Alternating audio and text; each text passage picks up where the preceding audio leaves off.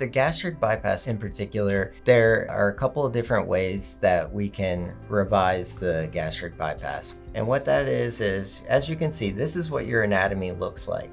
You have a gastric bypass, a gastric pouch, and your small intestine directly connecting to your gastric pouch. The food goes directly into the intestine here.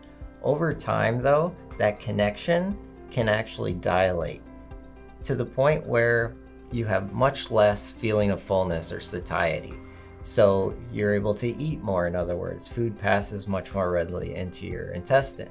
So what we do is we endoscopically, or with the endoscope, are able to suture that connection to the point where it's back to its original diameter and give you a sense of fullness sooner, feel satiated sooner. So then, as you can see, your food will come down and pass much more slowly into the jejunum. You'll get that feeling of fullness sooner, and therefore you'll be able to lose weight that way.